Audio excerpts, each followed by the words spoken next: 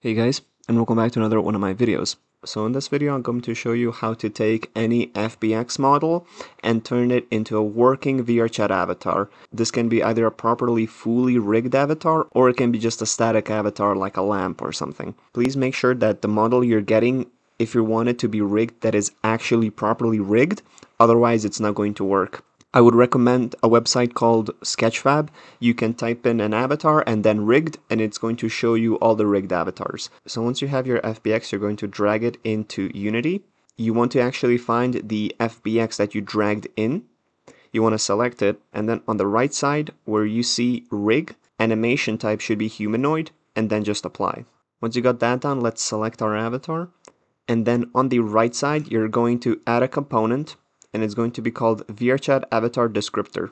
Once you have that added, the first thing you want to adjust is the viewpoint. You just go click edit here, and you're just going to move the viewpoint roughly in the center of your head where your eyes are, and that is where your viewpoint should go, but of course you can play around with that. As for all the lip sync and the eye look and playable layers, you can all automatically select them, so you automatically add them in. In the expressions, if you just want to use a default VRChat expressions and hand gestures and the menu, you can just select this and then go VRChat expressions. If you for some reason don't see this VRChat expressions, make sure that you're on the latest SDK. That's as far as I know what the issue is, and it should be there in general. Pretty much good to go. I mean, the avatar works just as is. You can go in your VRChat SDK and see for yourself.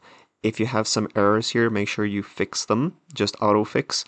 But in general, this should work for any avatar that is fully already rigged up by default. I managed to get the old FK lamppost working by this method. So this works basically with any FBX. It doesn't need to be rigged, but if you want it to be rigged, like properly work in full body and stuff, then make sure that you select a rigged avatar.